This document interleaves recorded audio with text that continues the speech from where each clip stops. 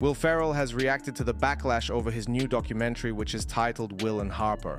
Will has faced backlash recently after the trailer was released for his new documentary. The documentary seems to center around Will's friendship with Harper after her transition a few years ago. The two are traveling across the country in order to soul search and figure out the country's attitude towards people who have transitioned. Some fans have slammed Will, saying that he shouldn't be using his platform to promote Harper and her beliefs, or people who have transitioned. They say that he is enabling Harper and that he shouldn't be friends with her anymore. Other fans have stuck up for Will, saying that it shows how important his friendship with Harper is to him.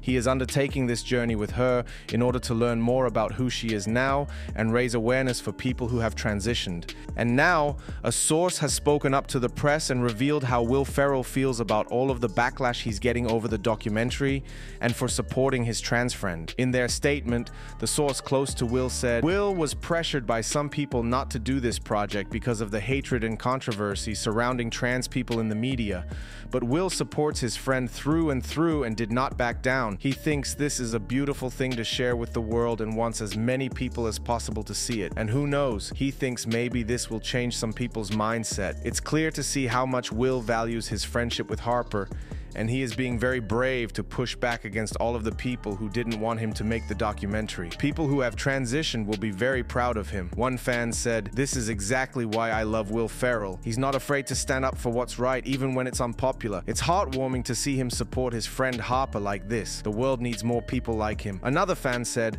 "I'm disappointed in Will Ferrell. He's just trying to be politically correct and virtue signal. This whole documentary feels like a forced attempt to be woke. I'm not interested in watching it." For this video's comment question, will you be watching the documentary? Before you go, be sure to give this video a thumbs up and subscribe for daily news updates on your favorite celebs. Thanks a lot for watching.